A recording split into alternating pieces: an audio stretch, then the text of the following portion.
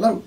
Thought I'd talk today about the hidden costs of making yo-yos, specifically revolving around prototyping.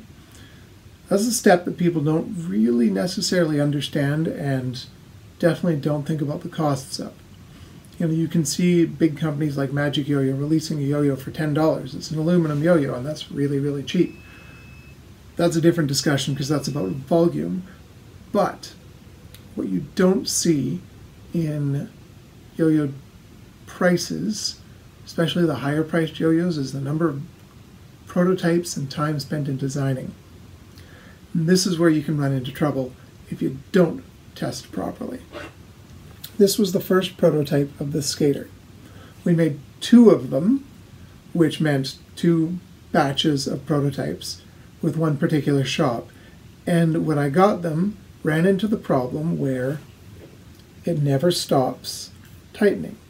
Something in the design of the metal with the plastic, it's not quite tight enough. They couldn't get that right.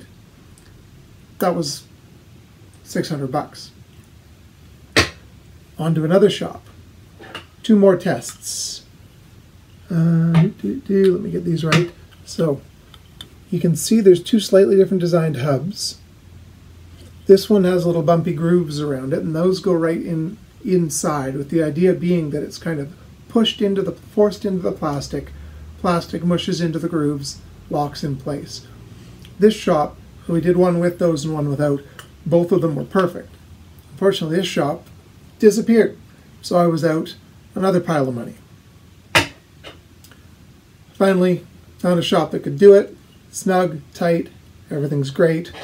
Made the production run. But at that point, I'm out, I think it was about $1,600 just in prototypes on that yo-yo. When you're making 150 yo-yos, it's over $10 a yo-yo. A bunch of costs up in a hurry. But you have to do that if you want to get it right. And it was worth it because this turned out to be a fantastic yo-yo considering it's a wacky, weird shape. So it was very much worth it. Another great example of that is the SETI, which is the one we just released. This was the first prototype. This was the second prototype. I'm going to see if I can give you a good angle to see the difference in the gap. You see that?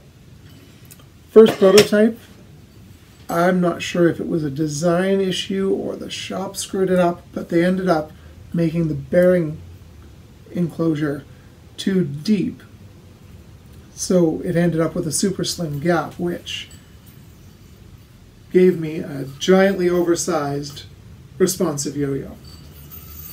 It was still enough that I could test how it plays, because even kind of semi-responsive, it gave me a good enough idea of how it worked. But decided not to work with that shop, because if it was our mistake, they should have caught it. If it was their mistake, they should have caught it. This one was made through Yo-Yo Empire, and every time I send them a design, he takes the time to double check and make sure with their machining, their tooling, all their stuff, everything fits. So that's how that came out. So that was 2 prototypes on that one, which was well worth it. Sometimes, let me pull out a yo-yo that didn't require that many prototypes. Well, Metalhead. Bad example. Also 2 prototypes.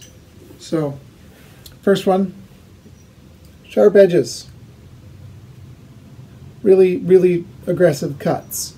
Production run, we rounded everything out. So, second prototype to test that. Back to the magical shelf of yo-yos. What am I looking for? Right, the duck. Yes, the duck.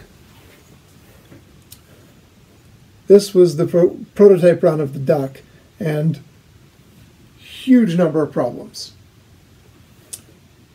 Gap wasn't bad, and you can't really see it with this video, but the pads stick out just a bit, just enough to cause drag and slow the yo-yo down. The biggest one was this inner grind ring would cut your fingernail.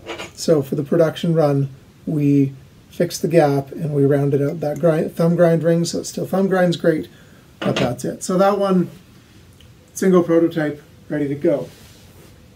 Did I get one prototype of anything? Yes.